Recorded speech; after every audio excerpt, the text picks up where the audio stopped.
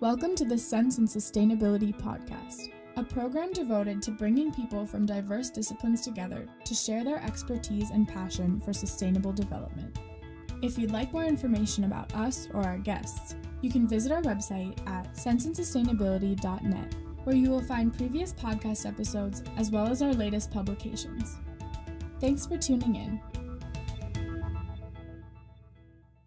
I'm back with Jessica Yellin, former chief White House correspondent for CNN and currently a fellow at the USC Annenberg School of Communication.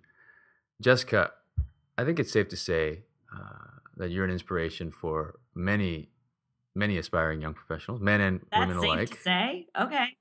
I think that's safe to say. I mean, do you know when you Google, I'm sure you Google your name very infrequently, but when you do, the second line is, Elle magazine calls her one of the most influential women in Washington. I don't know if you're aware of that. That's a pretty cool tagline. That was fun. I got to do a photo shoot for that. That was one of the more fun moments in my journalism career. Something that was actually glamorous, right. Unlike the daily grind of being a TV journalist is like, okay, so I've interrupted you, yes? No. That's you get to say that being a journalist does not necessarily lead to being on the front cover of Elle all the time anyway. It's not glamorous, right. I'll tell you that.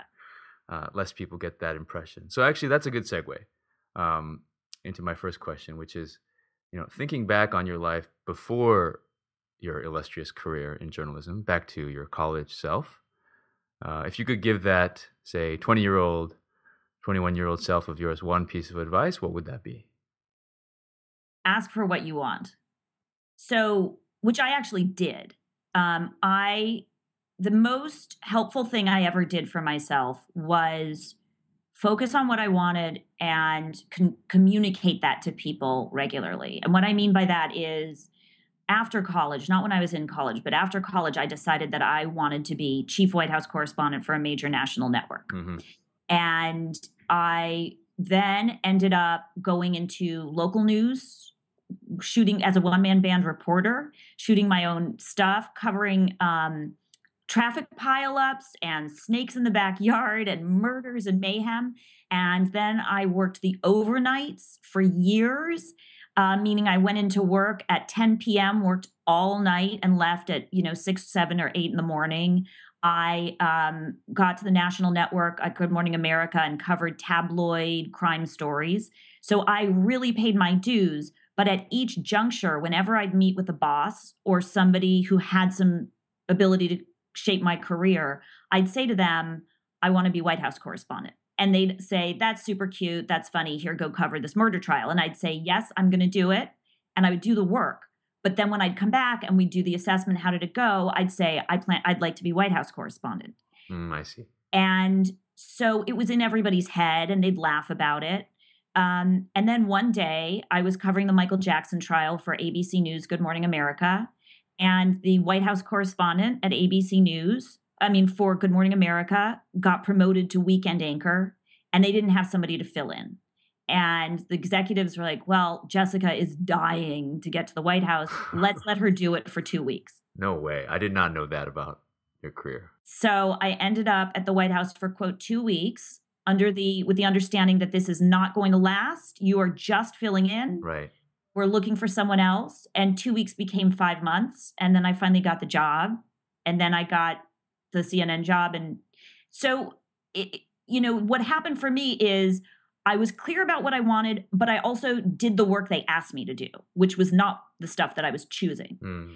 And, it's a mistake to do only one, to insist that you only do what you want, because you have to show you're a hard worker and you're a team player. But that doesn't mean you can't communicate your needs and goals. Yeah. So could you tell us a little bit about how you came to decide on that goal? Boy, now that is a more complicated question. I always wanted to be a politician, or I thought I did. I wanted to be a politician or a writer. And I went to work in the Clinton White House when I graduated college. Like, that was my first job. And I watched how it worked, and I watched the TV news, people who were on TV news. And at that point, it was really just CNN, which was on a television in every room in the White House. And there are two things that could silence, the work in the White House. One was the president walking in. Yeah. The other was CNN reporting on the White House. And I just saw how much power they had. And I thought, as a member of the press, I could have more power to influence policy and expose what's happening to real people and highlight the important stories than I do as a policy, advisor. And I had this idea that if I were in the news business, I would cover the more serious stories and what matters more than the rhetoric and gossipy BS. You could set the agenda, kind of. That's what I thought. Cut to me covering the rhetoric, gossipy, and hence my reconsideration of my life's ambition. Fair enough. Leave it to me to open those Pandora's boxes, right? We'll close that one for now. Maybe we'll get back to that if we have time. So you mentioned be a team player, right? Being willing to be a team player, in addition to having a clear goal. I don't know if you're familiar with the work by Daniel Goleman. He's the author of Multiple Intelligences and Social Intelligence and whatnot. But he's this professor who argues that, in the 21st century workplace, EQ, social intelligence, matters way more than IQ. In your experience, what is the role of being a socially minded, highly socially intelligent team player, at least in your line of work? For reporters, I think it's vital because you have to constantly, the job is about relationships. You have to build relationships to get information, and you have to convey your information in a winning way to get viewers, right? So having EQ as a reporter, I think, is non-negotiable. That's vital. I do, though, think that there's this other phenomenon, and I call it the Asperger's effect. Okay. I know and love people with Asperger's, so I mean it not in a... Right. Descriptively, not normatively. Descriptively, there you go. Yes. Thank you. But I do think that there is this, for lack of a better way to say it, there is this way in which people who aren't stopped by social niceties, who are willing to call 17 times and run up to the person in the middle of their dinner, right, and ask for information or ask for a job. The person who is most willing to be aggressive in their own advocacy is often the person who succeeds. Really? And maybe I haven't watched it long enough and they, get hurt over time. But there is a way in which being sort of tone deaf to other people's responses and not having that antenna helps you promote yourself. And I know that works in Washington, at least. Interesting. Do you... Sorry, is that depressing? No. It's probably descriptively true, as you said. I see that in other fields that I can tangentially dip my toe into as well. And part of me wants to believe that, that's not sustainable, right, that there is some reckoning to be had. But hey, I don't know. I just know the number of times, I've tried to reach a source and then I find out that their wife's just had a baby or they've just, had the baby or whatever it is. Oh my gosh, I'm not going to bother them this weekend. And somebody else has been phone banking them obsessively and gets the info. I think it's safe to say, once again here, that you are a better person for that, I'm sure, Jessica. So at least I can go to sleep feeling okay about myself. Thank you. And sleep is pretty important in the grand scheme of things. Let me transition a little bit. Where do you turn for inspiration? Say, who are your top 3 favorite authors or artists or thinkers, people? So Joan Didion, just because I think she's one of these writers. I'm trying to write now, so I'm reading a lot, and I've loved Joan Didion since I was in junior high, and she's able to convey mood and an intimate moment with such precision and simplicity. I just think she's genius. Mm-hmm.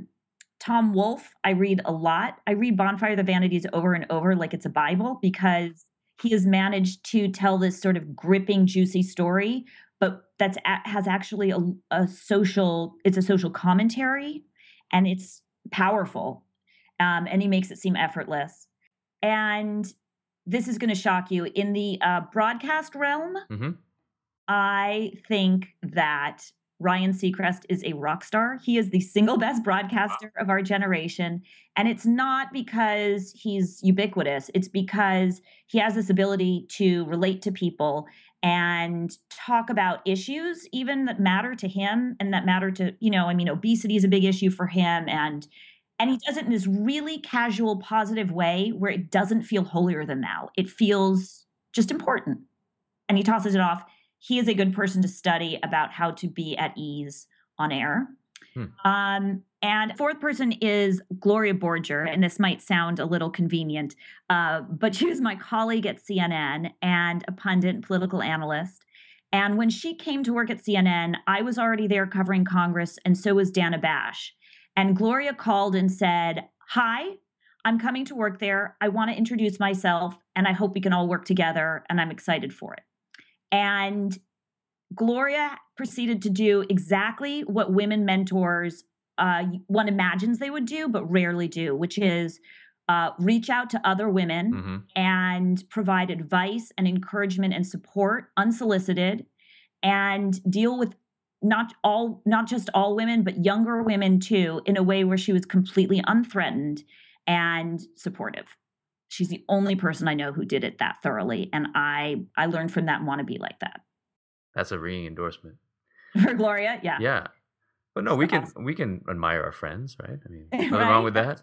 So actually you keep beating me to the punch and in the process helping me not have to come up with segues, because the next question I was going to ask you has to do with women in the workplace. Any general advice you might have for women, Yes. right, who are looking at careers, especially in careers that are, typically thought of as being high intensity, journalism being case in point, I would think. So the advice I'd give is try to build alliances with other women. That doesn't mean don't build alliances with men, and, men can be wonderful supports and mentors, etc. But one thing that men in the workplace have learned to do is to be one another's backup in a way that I don't think women do it sufficiently, and are actually scared of it. And I've found what happens for women is sometimes you see a friend of yours get a promotion or get an opportunity, and immediately the thought is not, I resent her for getting that, but I'm falling behind, I'm not good enough. It's somehow another woman's success is somehow a reflection on oneself for women. And if you can stop that thinking and say, actually, it's great for her, it means more opportunity for all of us, and try to reach out to them, you'll find that having a network of supporters like that helps everybody. And I've seen guys do it. Some guys have done it for me, but when I've been able to do it with other women, it gives you that much more support and creates a happier workplace. So it's sort of modeling the behavior yourself that you would like to see from others, kind of creates this change around you that becomes really effective. And the men benefit too, because then they see, everybody's getting along. Yeah. Yeah. But I would not pretend that everything's cool in the workplace. It's still tough there. It's still tough there for the chicks, but we know what we're doing. Yeah. No, that's valuable advice, I'm sure. Okay, let me get you out on these two. Zooming out 30,000 feet, right? What most worries you about the state of the world today, and what most excites you about the state of the world today? Oh, that's interesting. Those are good questions. You're good at this. Thank you. They're closely related. The thing that most worries me is the apathy, the sense that powerful connected interests have so much control that I as an individual can't do anything. And so I should just fill in the blank, play video games. Right, go watch Lord of the Rings. Right, yeah, exactly. The thing that most excites me is honestly seeing all these Americans in the streets protesting peacefully against the deaths that we've seen in for the hands of the police, right. Ferguson and Long Island. It doesn't even matter that, where they stand politically on these issues. I am so happy to see Americans caring enough about an issue to protest. And this is, something I think the rest of the world has on us in America, In Europe, there are protests all the time. In Asia, you see it. Wherever there's like an inch of freedom, a tiny bit of oxygen, people are out shouting about what they think should change. And in America, we have so much, opportunity and freedom. We just have this weird tradition where we're reluctant to protest. And I'm really glad to see that we're tapping into the spirit of protest and speaking up. And that gives me a lot of hope for the future. Well, I like that. That was nice. But to your last point, it's sort of like, I don't know, I see this every time I go back to Korea. In the US, we've got like everyone and their mom has a front lawn. So grass, like green grass, nothing new. We're used to that. But in Korea, it's so rare to see like nice lawns that I think people, like, you can't find a spot on any of the public lawns in Seoul ever because it's just like people love it. So to your point about any breathing space for democracy to sort of come in. Right. We have it in abundance, so Yes. we don't exercise it. It doesn't feel as precious, and so we don't exercise it. It's like the same reason people don't vote in vast numbers. Well, you always can, Right. so you don't have to. Right.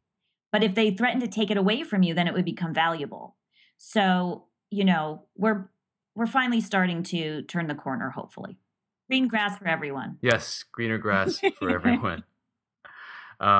Jessica, thank you so much for being on the program. My guest today has been Jessica Yellin. Thanks for having me. This is a treat. Thank you for listening to the S&S Podcast. Have any thoughts on today's episode and want to join the conversation? Find us on Twitter and Facebook. And, as always, visit our website at senseandsustainability.net for more information.